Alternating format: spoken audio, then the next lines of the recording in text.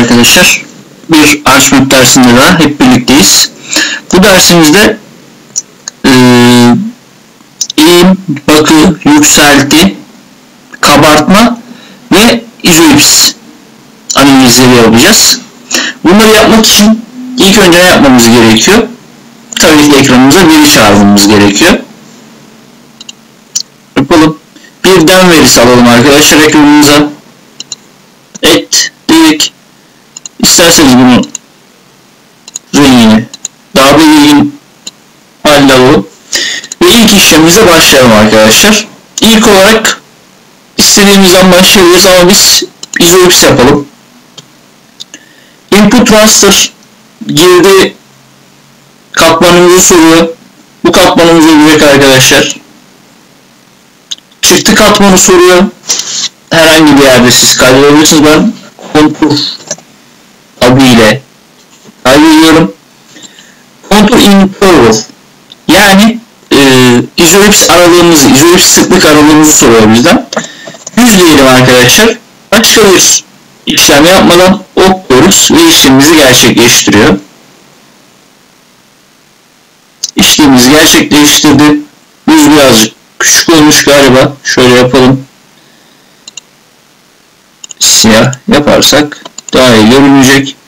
Şunu kaldırdığımda net şekilde görüyorum arkadaşlar. İstersek properties'ine girerek label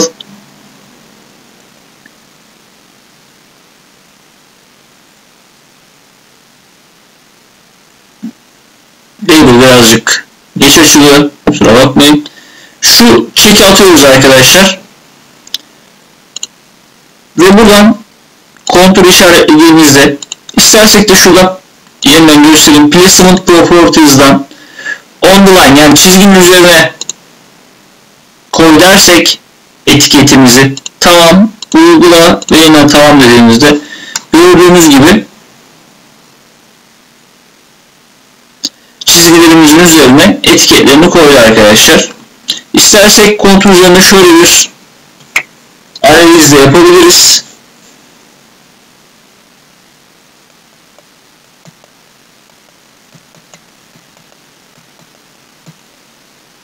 Simülasyona girersek arkadaşlar quantize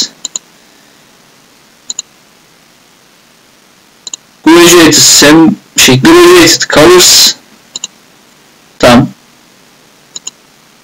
kontur dediğimizde mesela örneğin ben 500 ve 600 aralıklarını iyi görmek istiyorum. Bunun rengini değiştiririm arkadaşlar. Örneğin sarı yaparım. Kalınlığını da 2 kat arttırdığımda şuradan sadece mesela sarı olanları ne şekilde daha net görebiliyoruz. Böyle bir işlem gerçekleştirebiliriz arkadaşlar. Birinci analizimiz izohips kontur analizi bu şekilde. İkinci analizimize geçelim. İkinci analizimiz buradan baktığımızda kabartma olsun örneğin arkadaşlar. Hillshade dediğimiz kabartma. 2 kere tıklıyorum üzerine. Girdi katmanımı soruyor. Bu şekilde tıkladım. Kaydedeceği yer Hillshade olarak yazarsak diğer noktalara dokunmamıza gerek yok arkadaşlar. Ok diyoruz. İşlemimizi gerçekleştiriyor. Ve gerçekleştirdi. Biz bu arada kontrolden etiketi kaldırdığımızda Hillshade katmanımızın oluştuğunu görüyoruz arkadaşlar. Küçük hatalar oluyor böyle arada. Daha sonra arkadaşlar isterseniz eğim analizi yapalım. Slope dediğimiz eğim analizini 2 kere tıklıyoruz. Bizden girdi katmanım soruyor yine. İlk ekrana çağırdığımız rasterlerimize tıklıyoruz. Çıktı katman olarak yine yazalım slope olarak. Percentage diyelim arkadaşlar. Environments'tan Processing Instant ve girdi katmanımızı seçerek ok diyoruz. Diğer faktörlere dokunmamıza gerek yok. İşlemimizi gerçekleştiriyor ve gerçekleştirdi arkadaşlar. Gördüğünüz gibi birazcık fazla sınıf aralığı yapmış. Bunun için properties'ine girdik. simbolojiden, classes'tan örneğin 5 yaparım arkadaşlar. Daha net görebilmek için şu şekilde yaptık. Mesela şöyle bir güzellik katabiliriz haritamıza. Bunun display'inden transparanlığını %50 yaparsanız arkadaşlar, gördüğünüz gibi alttaki Hillshade katmanı ile birlikte güzel bir görüntü ortaya çıkarıyorlar. Kontrolü isterseniz işaretleyerek böyle gösterebilirsiniz. Ama bu şekilde de güzel bir harita ortaya çıkmış oldu. İkisinin de tikini kaldırdığımda şimdi arkadaşlar bakı analizi yapalım. Expect diyoruz. Girdi katmanımızı yine her zamanki gibi işaretliyoruz. Kaydediciye geri soruyor. Expect diyelim.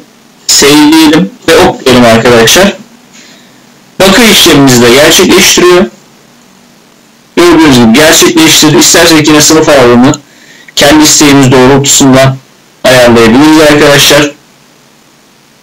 Renkleri değiştirebiliriz. Şöyle bir renk yapalım. Mesela şu şekilde bir harita olarak karşımıza çıktı. Bunun da Hillshade'in tikini koyduğumuzda yine bunun display'inden transparanlığını %50 olarak ayarladığımız arkadaşlar şu şekilde bir bakı haritası karşımıza çıkmış oluyor. Bugün bahsedeceklerimiz bu kadardı arkadaşlar. Bugün gördüğünüz gibi İzohips, Bakı, Eğim ve kabartma haritalarını nasıl yapabileceğimiz konusunda bilgi sahibi olduk. Bir sonraki dersimizde işleyeceğimiz de eğer vaktimiz olursa hidrolojik analizler yaparak Arcgis-İzohips'teki derslerimize devam edeceğiz.